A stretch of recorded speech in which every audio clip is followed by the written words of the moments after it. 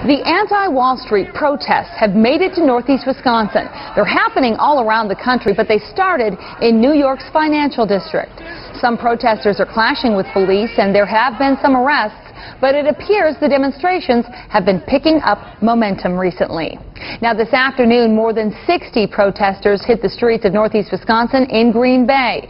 And as Fox 11's Becky DeVries explains, not everyone agrees with the message.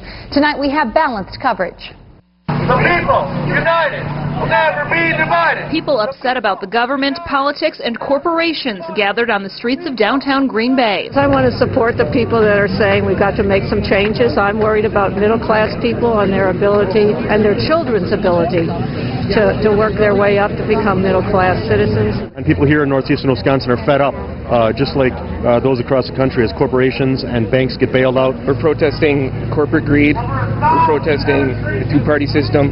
You know, the system's not working for us, the working class.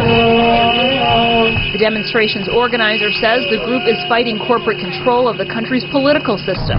But when asked about the main goal of the protest, he didn't offer specifics. Many goals. There's too many to just name one. They don't have any moral authority in what they're saying, because they're trying to...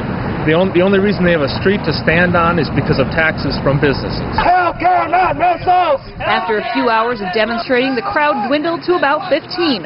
One man stood across the street making a presentation of his own. If all these corporations and all these banks are doing such bad things to people, they could very easily, in our system and the way of life that we have here in the United States, create their own corporation, create their own business, and undercut them all. Definitely, standing here in Green Bay, we know is having an impact, and we know that the corporations and banks are paying attention, and we're not going anywhere, and we're going to continue to have demonstrations. Now, the group protesting in Green Bay said they would be back downtown tomorrow afternoon to protest again. Another group has scheduled an Occupy Appleton demonstration for tomorrow morning.